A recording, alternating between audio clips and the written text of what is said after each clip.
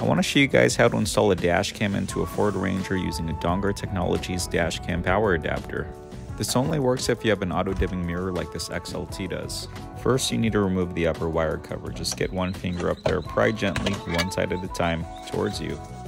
You'll find two plastic snap fit joints underneath. Try not to break those off. Locate and unplug the 3-pin connector port. Take the Dongar adapter, plug that back in, plug your OEM harness into the Dongar adapter. Connect the USB cable and route that through the same hole that the mirror comes out of. Plug that into your dash cam and mount it somewhere free of obstructions. Now you can start the truck and make sure everything works. Tuck the excess USB cable in the Dongar adapter underneath the cavity before you put the plastic wire cover back on. This is the completed installation. I chose to wrap the excess USB cable around the mirror stock. Now you have a dash cam that turns on and off with your Ford Ranger. Thanks for watching, everyone.